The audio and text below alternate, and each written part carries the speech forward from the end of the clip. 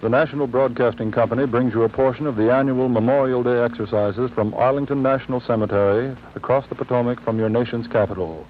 This annual observance is held in the historic amphitheater near the tomb of the unknown soldier who rests in honored glory in a tomb banked high with wreaths and flowers. The principal speaker of the day will be the Honorable Sumner Welles, Undersecretary of State.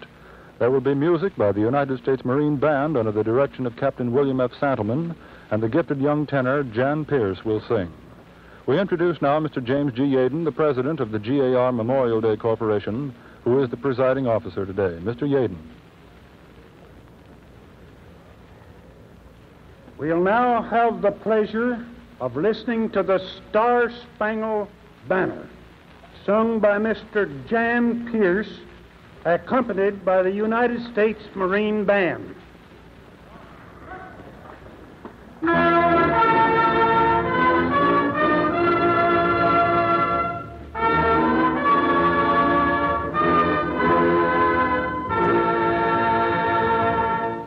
Oh, say, can you see by the dawn's early light what so proudly we hailed at the twilight's last gleaming, whose broad stripes and bright stars through the perilous fight o'er the ramparts we watched were so gallantly streaming, on the rocket's red glare, the bombs bursting in air gave proof through the night that our flag was still there. Oh, say does that star-spangled banner yet wave o'er the land of the free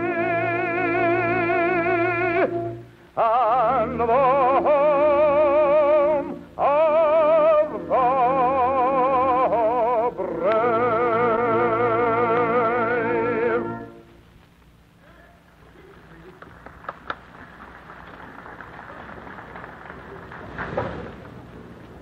I now have the extreme pleasure of presenting the able, efficient, plain-spoken Undersecretary of State of the United States, the Honorable Sumner Welles.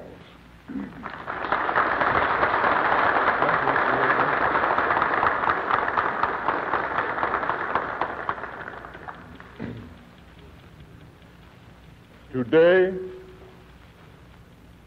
as our nation faces the gravest danger it has ever confronted since it gained its independence, the American people are once more meeting together in every state of the Union to commemorate the observance of Memorial Day.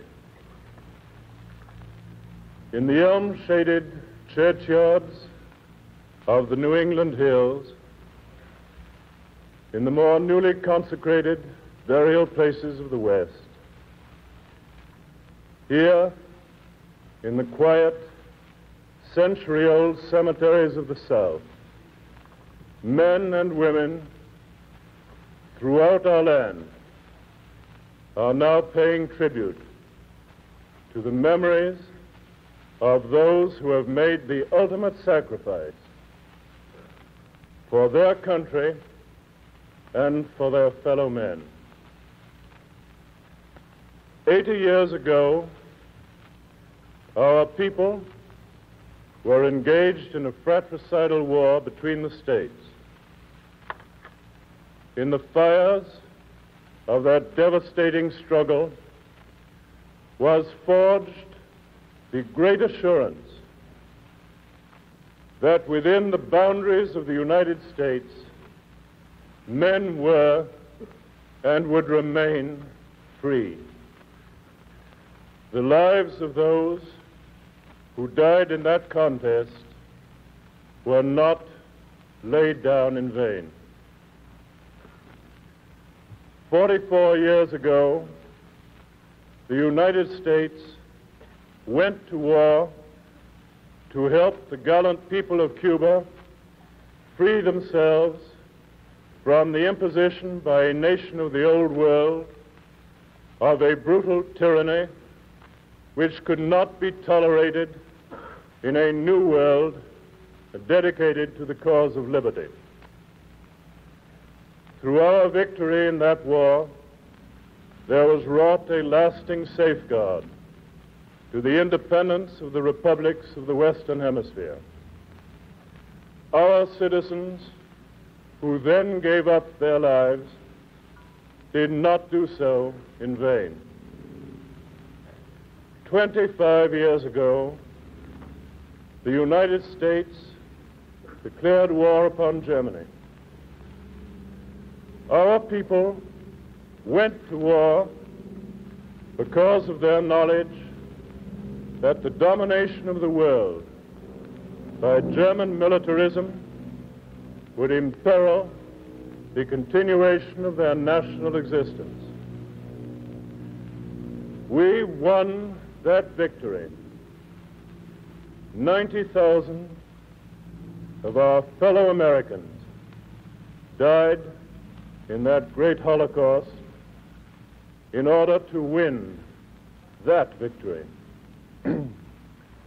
They died firm in the belief that the gift of their lives, which they offered their country, would be utilized by their countrymen as they had been promised it would be, to ensure beyond doubt the future safety of the United States through the creation of that kind of world in which a peaceful democracy such as ours could live in happiness and in security. These 90,000 dead, buried here on the slopes of Arlington and in the fields of France, where they fell in battle, fulfilled their share of the bargain struck. Can we, the living, say as much? Can we truly say on this Memorial Day that we have done what we as a nation could have done to keep faith with them and to prevent their sacrifice from being made in vain? The people of the United States were offered, at the conclusion of the last war, the realization of a great vision. They were offered the opportunity of sharing in the assumption of responsibility for the maintenance of peace in the world by participating in an international organization designed to prevent and to quell the outbreak of war. That opportunity they rejected. They rejected it in part because of the human tendency, after a great upsurge of emotional idealism, to seek the relapse into what was once termed normalcy. They rejected it because of partisan politics. They rejected it because of the false propaganda widely spread that by our participation in a world order, we would incur the danger of war rather than avoid it. They rejected it because of unenlightened selfishness. At the dawn of the 19th century, and English poet wrote of his own land in these words: "She is a fen of stagnant waters, altar, sword, and pen, fireside, the heroic wealth of hall and bower have forfeited their ancient dower of inward happiness. We are selfish men." And in 1920, and in the succeeding years, we as a nation not only plumbed the depths of material selfishness, but we were unbelievably blind.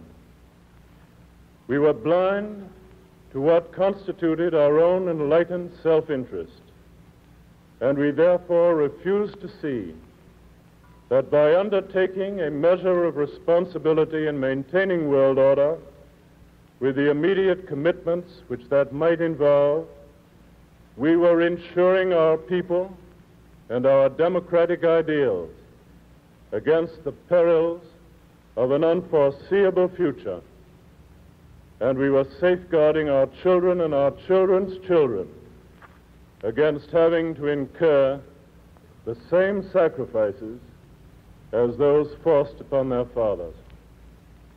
Who can today compare the cost in life or treasure which we might have had to contribute towards the stabilization of a world order during its formative years after 1919, with the prospective loss in lives and in the lowering of living standards which will result from the supreme struggle in which we are now engaged?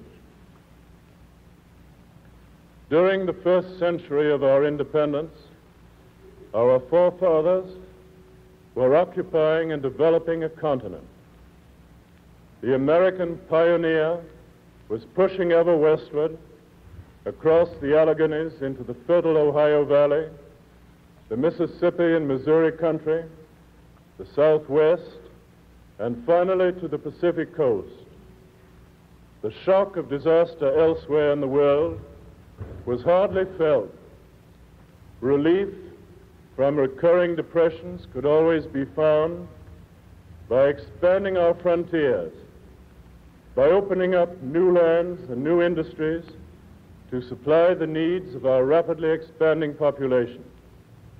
Thus cushioned against the impact of events abroad, the American standard of living steadily improved and became the hope of downtrodden peoples of other lands.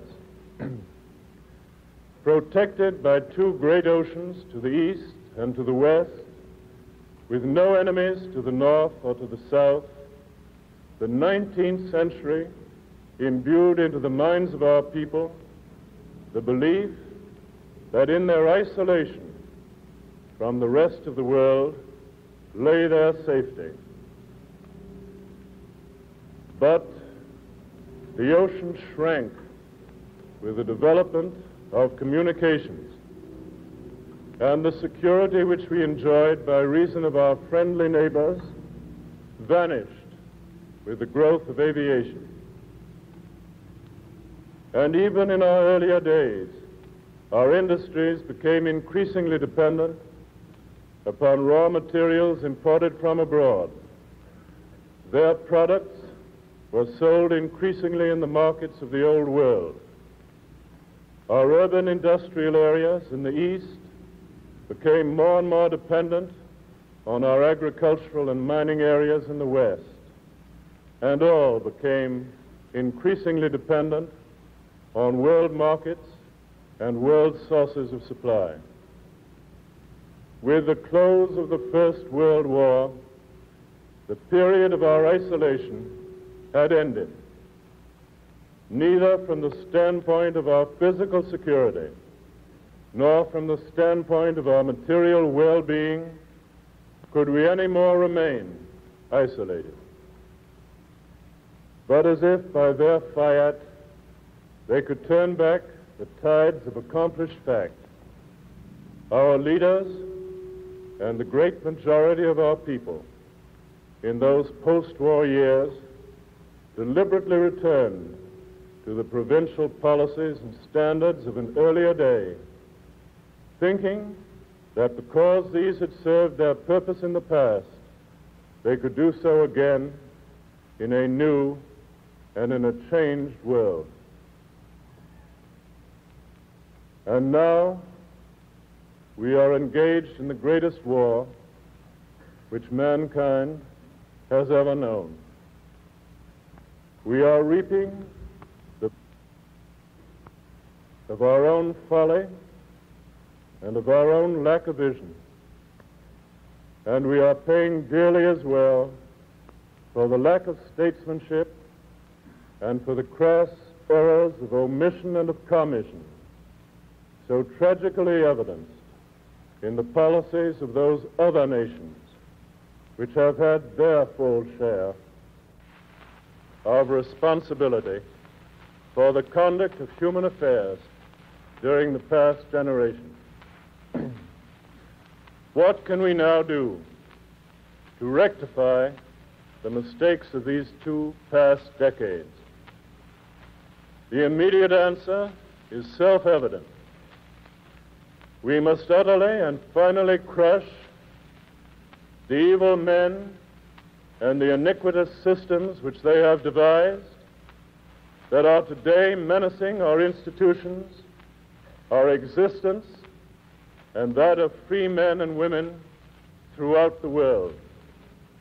There can be no compromise, there can be no respite until the victory is won. We are faced by desperate and powerful antagonists. To win the fight requires every ounce of driving energy, every resource and initiative, every sacrifice and every instinct of devotion which each and every American citizen possesses.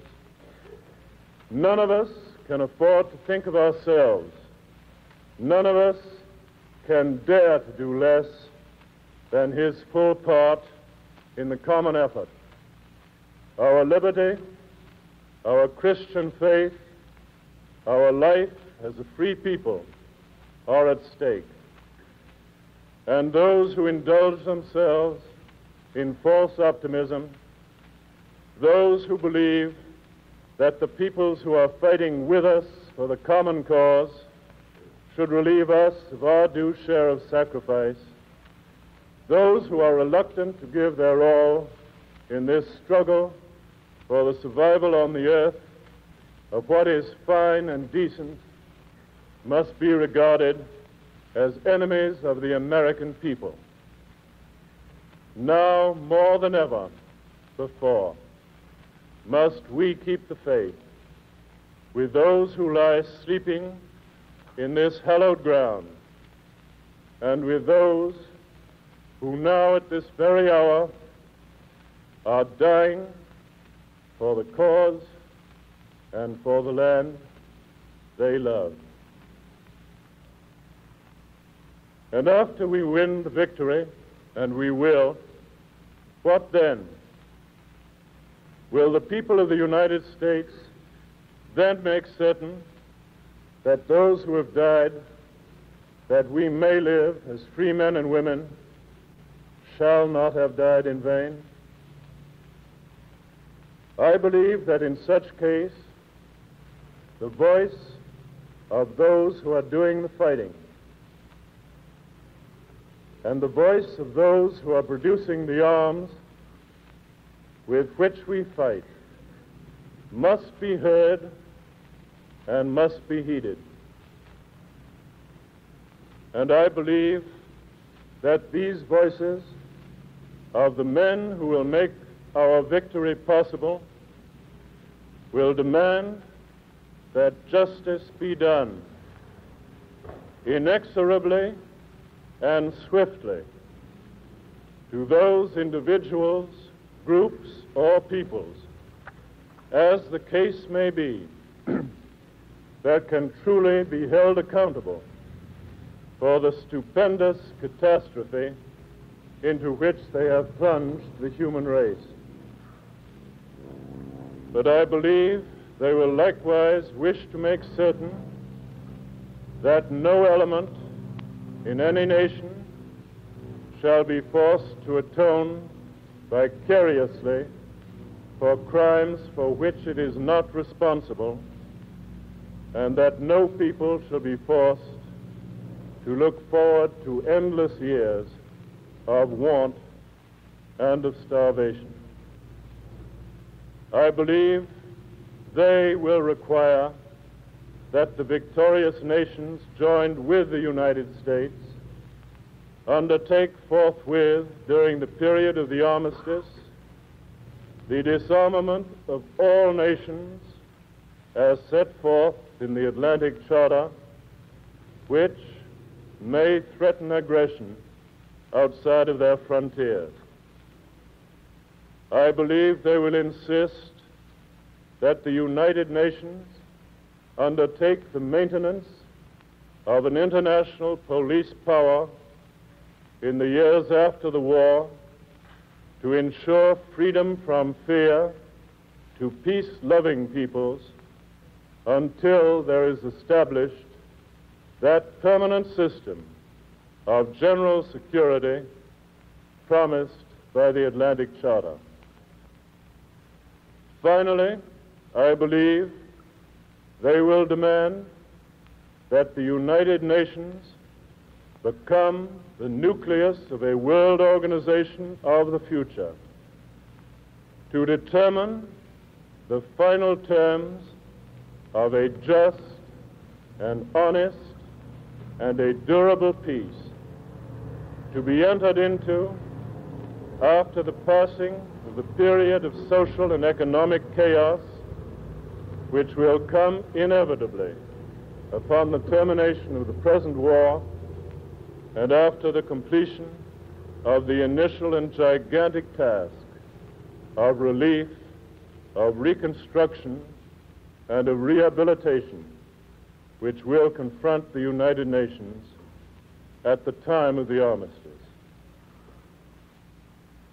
This is in very truth a people's war.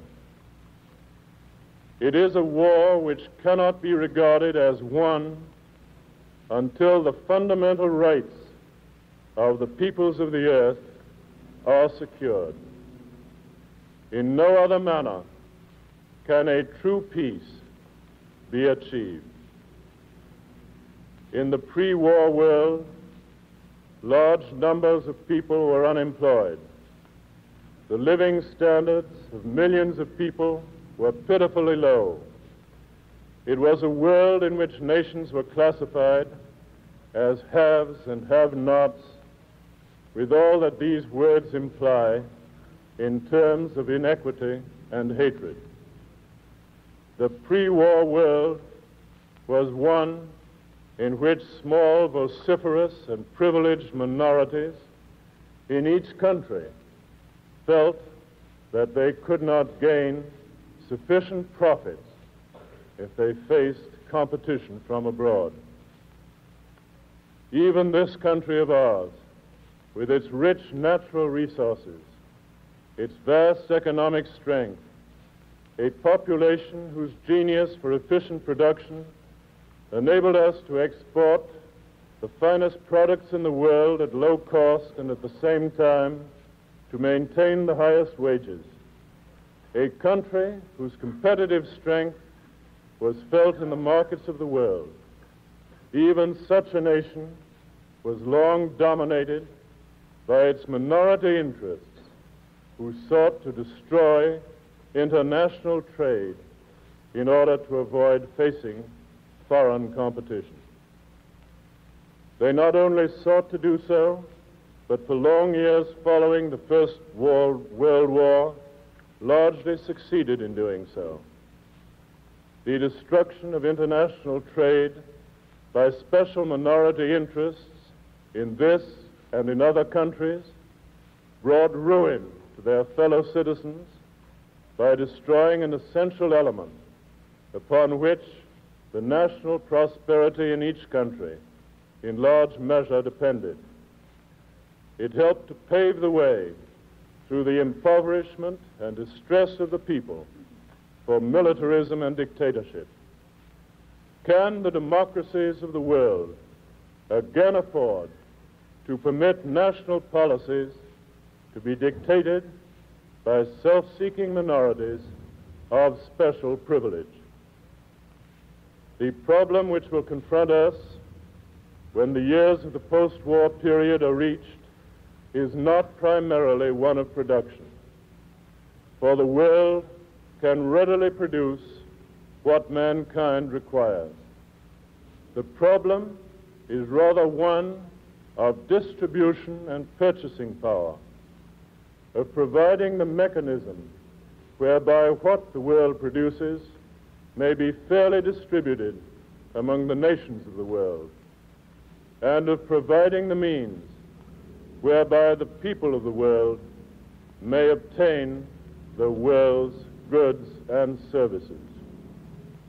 Your government has already taken steps to obtain the support and active cooperation of others of the United Nations in this great task, a task which in every sense of the term is a new frontier, a frontier of limitless expanse, the frontier of human welfare. When the war ends with the resultant exhaustion which will then beset so many of the nations who are joined with us, only the United States will have the strength and the resources to lead the world out of the slough in which it has struggled so long, to lead the way toward a world order in which there can be freedom from want. In seeking this end, we will of course respect the right of all peoples to determine for themselves the type of internal economic organization which is best suited to their circumstances. But I believe that here in our own country, we will continue to find the best expression for our own and the general good under a system which will give the greatest incentive and opportunity for individual enterprise. It is in such an environment that our citizens have made this country strong and great, given sound national policies directed toward the benefit of the majority and not of the minority, and real security and equality of opportunity for all, reliance on the ingenuity, initiative, and enterprise of our citizens rather than on any form of bureaucratic management will in the future best assure the liberties and promote the material welfare of our people. And in taking thought of our future opportunities, we surely must undertake to preserve the advantages we have gained in the past.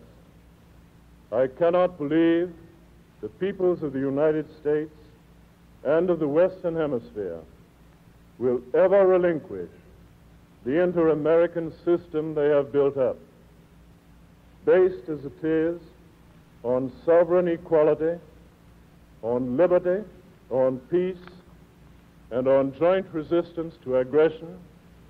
It constitutes the only example in the world today of a regional federation of free and independent peoples. It lightens the darkness of our anarchic world. It should constitute a cornerstone in the world structure of the future. If this war is in fact a war for the liberation of peoples, it must assure the sovereign equality of peoples throughout the world, as well as in the world of the Americas. Our victory must bring in its train the liberation of all peoples. Discrimination between peoples because of their race, creed, or color must be abolished. The age of imperialism is ended. The right of a people to their freedom must be recognized as the civilized world long since recognized the right of an individual to his personal freedom. The principles of the Atlantic Charter must be guaranteed to the world as a whole, in all oceans and in all continents. And so, in the fullness of God's time, when the victory is won, the people of the United States will once more be afforded the opportunity to play their part in the determination of the kind of world in which they will live. With courage and with vision, they can yet secure the future safety of their country and of its free institutions, and help the nations of the earth back into the paths of peace. Then, on some future Memorial Day, the American people, as they mark the graves of those who died in battle for their country in these last two world wars, can at last truly say, sleep on in quiet and in peace. The victory you made it possible for us to win has now been placed at the service of your country and of humanity. Your sacrifice has not been made in vain.